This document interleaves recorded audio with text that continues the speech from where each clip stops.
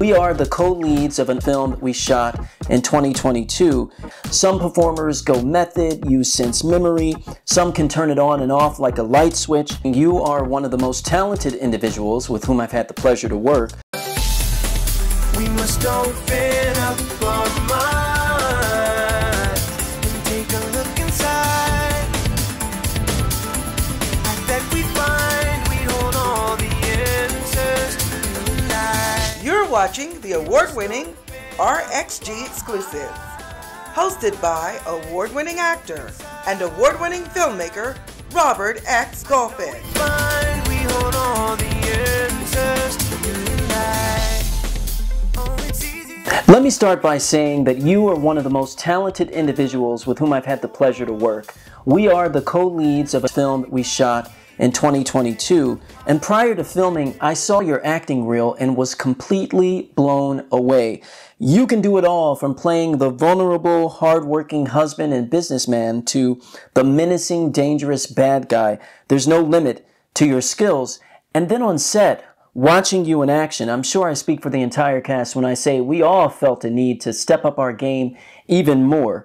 Please tell the people your whole name, because I have no doubt that if the world gets it right, your name will soon be known all over. Thank you so much, Robert. I was not expecting that introduction. That's a lot. So my name is Ibrahim El Helw, and I am from France. I'm based here in Los Angeles, and I've had the pleasure to work with you, and you are a talented actor, producer, director, and it's great to be with you today. Well, thank you, sir, and I'm just going to hold for 1 second. We've got an airplane going. Feel like we're on set again. Okay. You have airplanes that have dogs in your bar. Well, I've got to ask, when did you realize you were meant to be an actor? And tell me some of the key differences between the industry in France and the industry in Hollywood, where you're currently based. So it's a very good question, because I fell in love with acting when I was I think 8 or 9 years old. I was in a play in France. At the end of the year we had a play or a presentation, and then I had a small part in that play. It was about an emperor, and then there were soldiers, and my friend who was playing the emperor got scared of the role, because it was the main role, and he didn't want to do it anymore. But I was not scared to take that role instead of the small soldier role, so I got the lead role in that play. And then right after preparing and showing it to the entire school at the end of the year, I saw how people were coming to me, like my teachers from years before came to me and said that they loved the play, and they loved my interpretation, and it was funny and everything. And that made me fall in love with with acting and with being on stage and portraying someone that you're not. And then at 2 years later, I was 10, and then some people came to our classroom, and they were just casting kids for a short film. And I got to be part of that film. And then that was my first experience on set for a movie. The first one was on stage. And then I was 10 years old, and I was wearing a police uniform. And I took it very seriously. And the movie was, really, it was something big for me at that time. And that just added to my love for acting and my love for, playing different characters. And I think that's what, I kept with me until now, that love for being able to portray different people and, different personalities and with different backgrounds. Now, we're both actors, and we've had to go to some pretty emotional places. Some performers go method, use sense memory. Some can turn it on and off like a light switch. And long after picture wrap, some take these characters home, where they overstay their welcome. How does your degree in psychology help guide you as a performer? And do you find it easy to balance real life from the characters you play? So, my background is in psychology. I got a master's in psychology from France. Then I worked with kids with autism when I was back there in France for 3 to 4 years. So psychology, because I also studied method acting when I was in France with an American teacher who studied with Lee Strasberg, and he was in the same class as Dustin Hoffman and Al Pacino and all these big actors. So for me, acting and psychology are they go together because as an actor you have to have your luggage. You have to be carrying suitcases with experience from life. So that you can go into a certain place because you're portraying a certain character. And psychology is, when you're analyzing different personalities, and if you have empathy for people, empathy for patients that you work with, then it is easier for you to use that experience and that background and this luggage to portray your characters, and it's easier to portray extreme characters and emotions, because for me it helped me having a background in psychology, and also all the other jobs that I did at the very early stage of my life, when I knew that I wanted to be an actor and that's what I wanted to do. Everything that I do, every job that I do, I take it as a training for a potential future character I'm going to portray. Even though I don't have that part yet, but I have to, keep taking the experience from your jobs, from your life, from your daily life, and so that's how psychology helped me, dive into characters and into the crafts. Among the dramatic characters you've played, quite a few of them know their way around a gun. The tragic 2021 death of cinematographer Helena Hutchins on set of the upcoming film Rust sent shockwaves through the Hollywood community. The industry demanded change with regard to the use and safety of firearms on set. As both an actor and a film producer, what challenges do you face when making sure that cast and crew are secure when firearms are used on camera?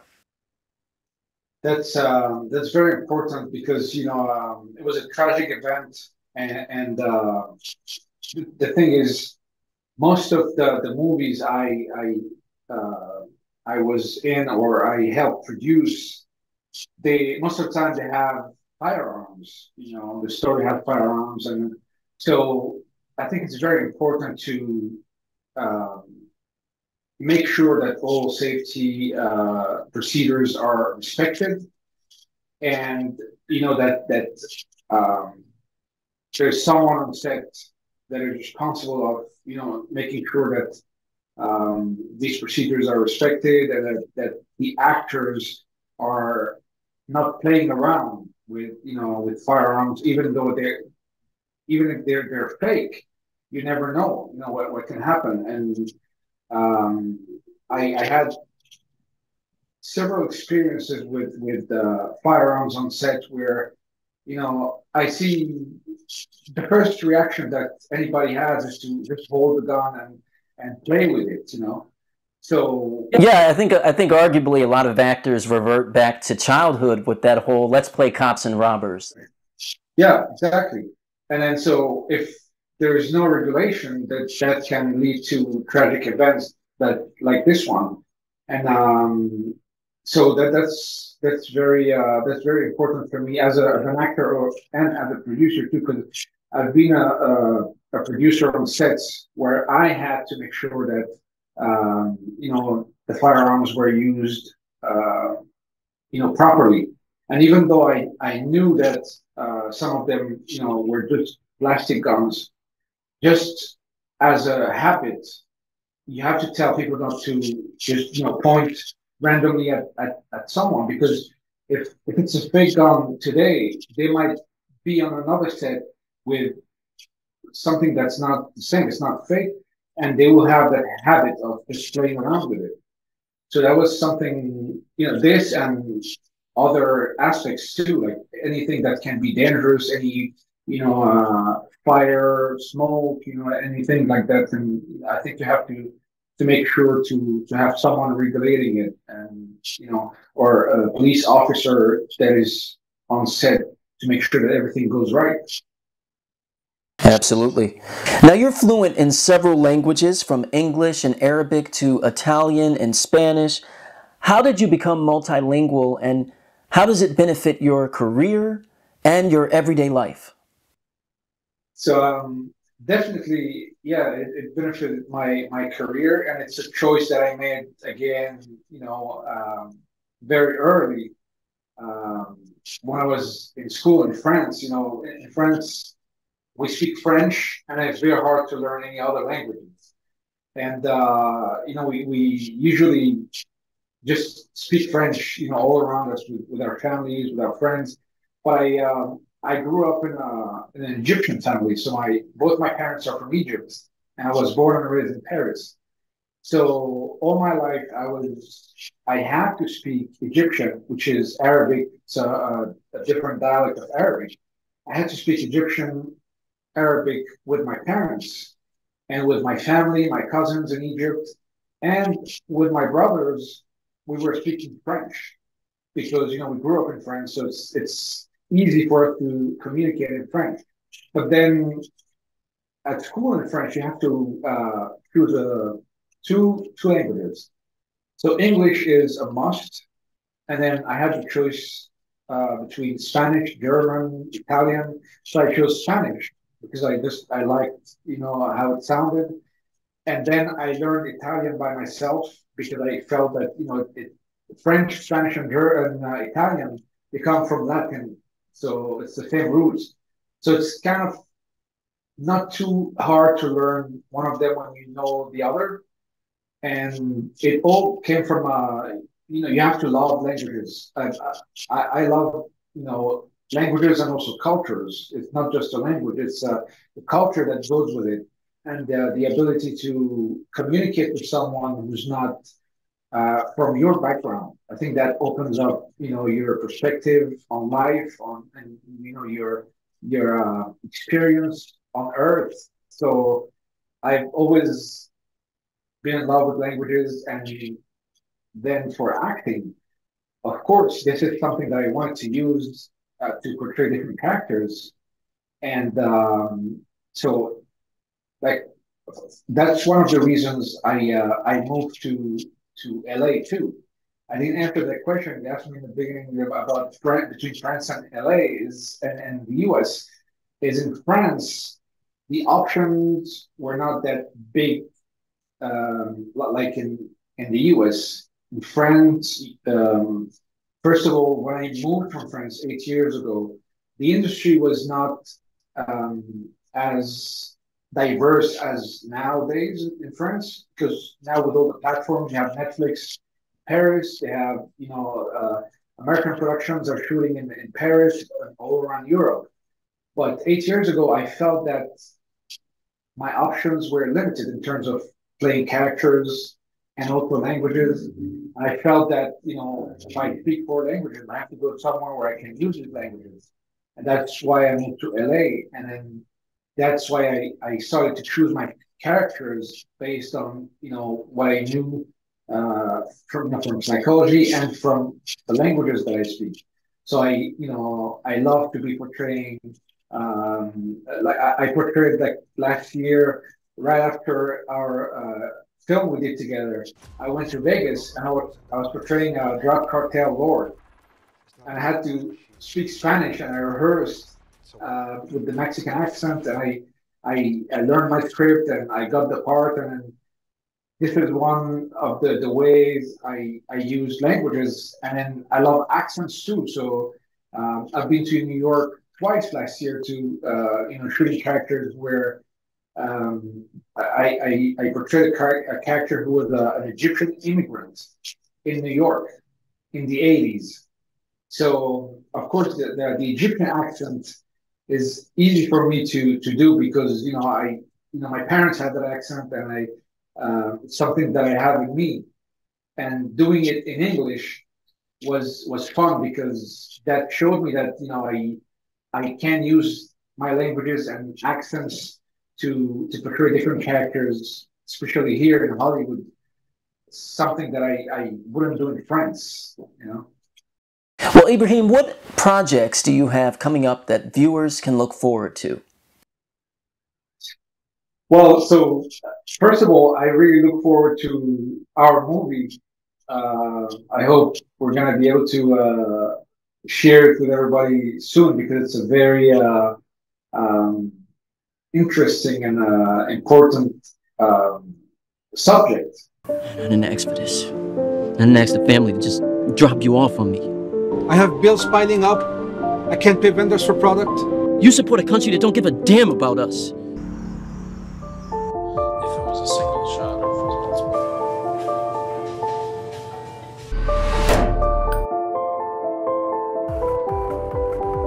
Oh, what have I done, no?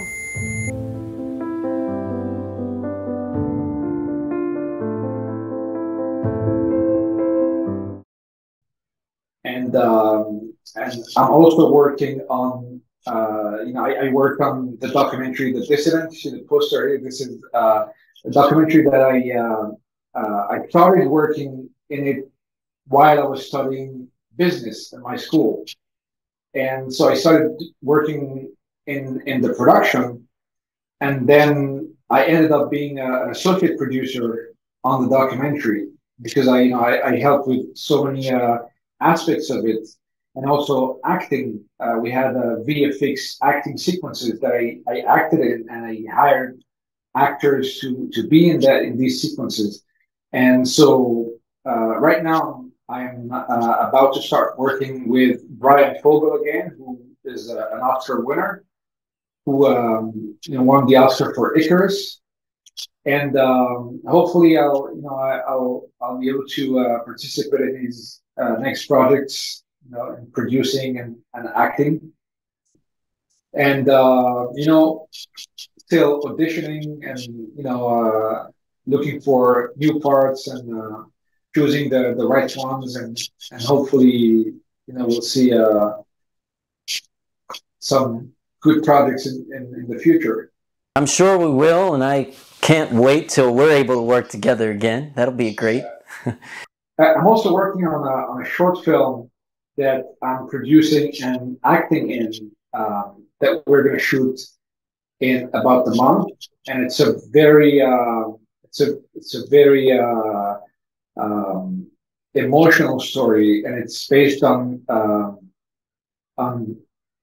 real events. It's called Speaker Boy, and it's the story of a young African American boy who's singing and performing on Venice in Venice Beach, and his father is pushing him to be better every day. He's making money singing, and then his father has problems, has gambling debts with the local gangster, and I'm going to be portraying that gangster, and that the story is the boy's story who's juggling between being a little boy, and then he wants to play with his friends, he wants to do skateboarding, but at the same time he has to work to make money and help his father and help his family.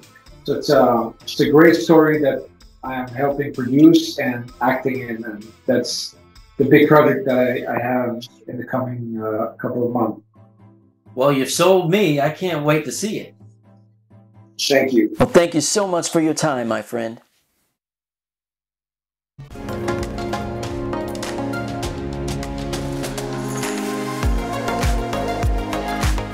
Make sure to like, comment, and hit subscribe on our YouTube channel so you never miss out. RXG Exclusives, hosted by Robert X. Golphin. now playing.